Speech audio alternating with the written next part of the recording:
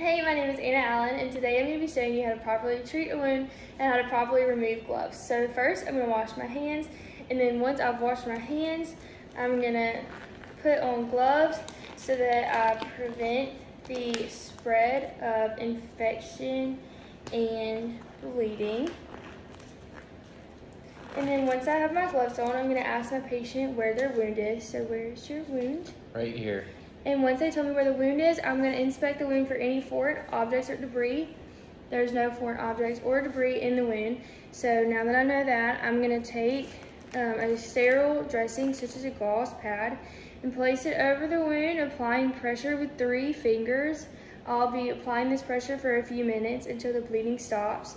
If the bleeding does not stop, then I will apply another pad on top of the original one, because removing the original one risks removing a scab that has already formed.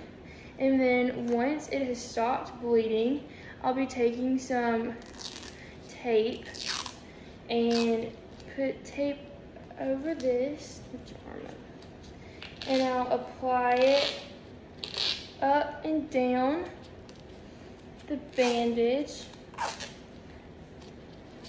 making sure that the wound is fully covered and that I'm not doing it too tight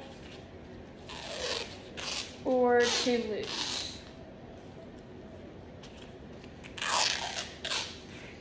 And then once I have that done, I'll tuck the end of the bandage underneath, and then I'll ask my patient to move their arm around and make sure that it's not too tight or loose. So move your arm around. Does it feel good? Can you feel your fingers and everything?